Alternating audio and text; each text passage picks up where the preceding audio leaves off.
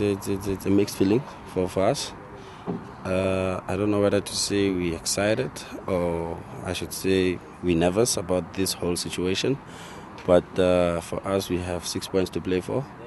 And we'll definitely focus on those 6 points and work very hard to achieve that 6 points. But for us, we can't be talking about winning the league as yet, even though people are giving it to us already.